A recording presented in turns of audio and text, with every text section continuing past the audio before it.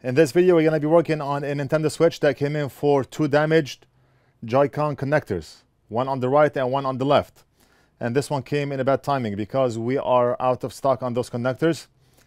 So what we're going to do is remove the connectors from a donor board and put them on the customer's board. Let's take a look. We see a damaged connector right here and a scratch. And we also see one all the way to the left, right here. So we need to remove those connectors, and then we're going to grab a donor board with connectors that are in perfect condition, one on the right and one on the left. It's more work for us to work with the donor board rather than have the connector, but we do not have the connector. What can you do? We have a large order coming in for those connectors, and we've had this order since 2 weeks ago and nothing yet. We should get them anytime soon. Let's heat up from the bottom. We do not want to heat up from the top because we're going to end up burning the battery connector and this connector here. We do not want to do that.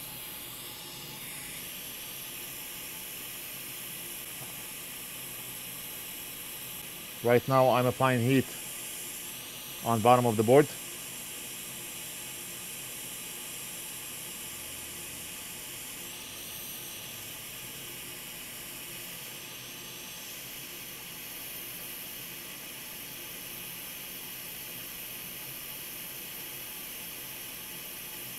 Right, so this one is out.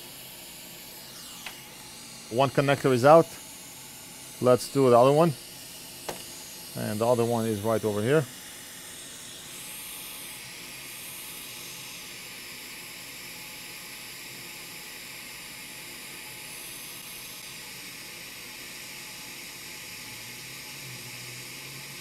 I'm applying heat from bottom of the board.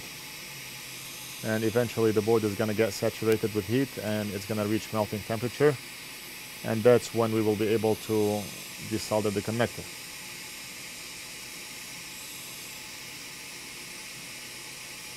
I'm trying not to burn my fingers because some heat is spilling upwards and touching my fingers. We're good. So just a tiny bit of flux. We need to fix the pads here, and we also need to fix the pads on the other side.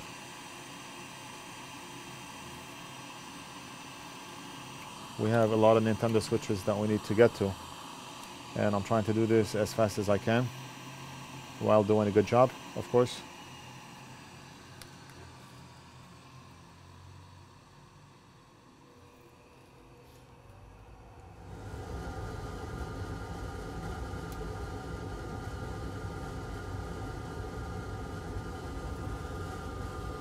And that's it for this one. Now let's do the other one, the one on the right, next to the battery connector.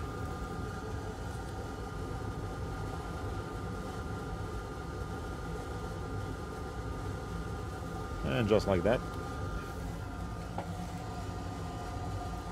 Now let's grab our donor board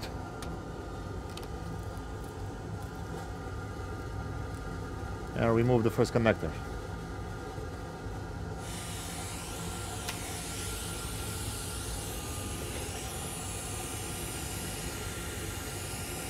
And we're going to apply heat from the bottom.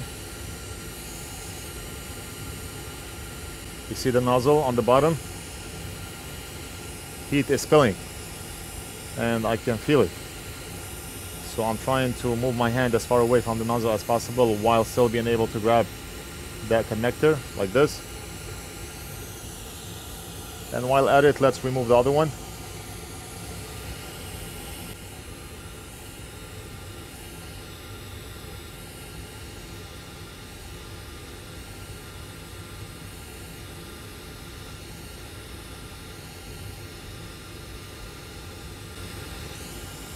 And the other connector is out.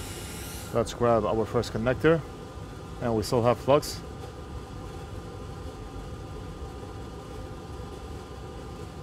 And just like that, the connector is going to settle in place once we start applying heat.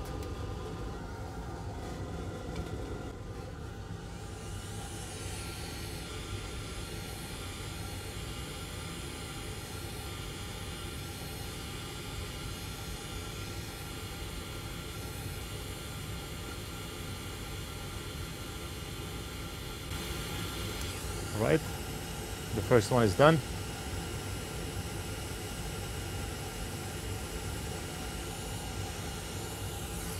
And let's take a look.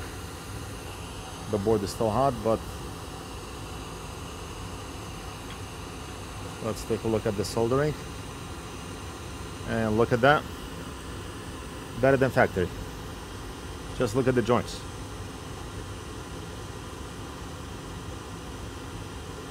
Awesome. Now let's do the other one. And I forgot the orientation of the other one, but I do have a donor board, another donor board next to me. The latch is on the bottom.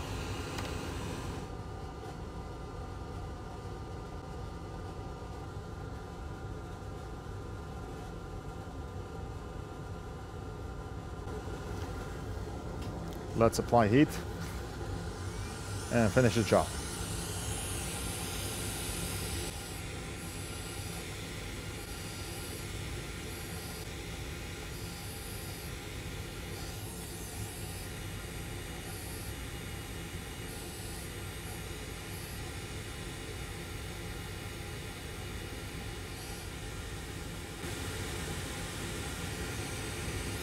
And the job is done. We tapped it, it moved back, and that tells us that the joints are making a good connection with the pads. Solder hardened. And let's take a look at this one.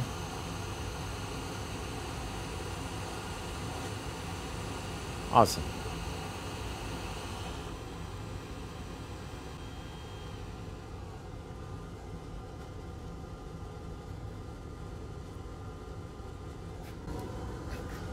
All right, the job is done. I'll be back. We reassembled the switch and it's fully functional, but I want to show it to you on camera so you can see that it's working. If you look here, left Joycon is working. We can also test the right one. Up, go left, go right, click, cancel. You get the point. We're gonna end the video right here. I hope you enjoyed it. Don't forget to like and subscribe.